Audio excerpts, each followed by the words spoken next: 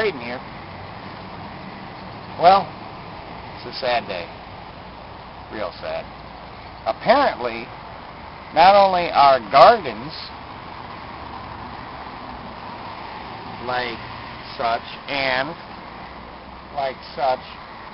are illegal in the United States now, but I was just told some disturbing news by my buddy's kid.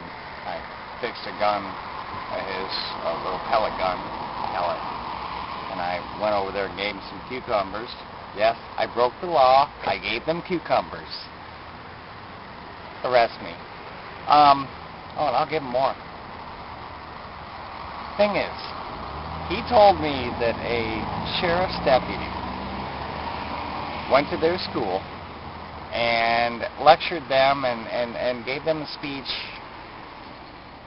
and cited a ordinance that we have here in Perrysburg, Ohio, that states that any projectile, be it a stone, an arrow, slingshot, I guess even a spitwad.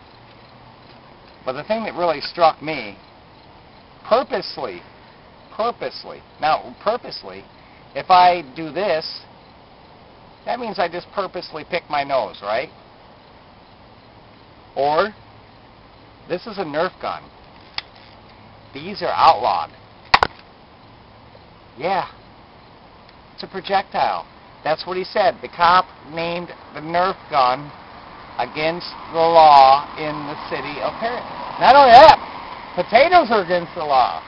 Yep. I got renegade corn here. That's against the law.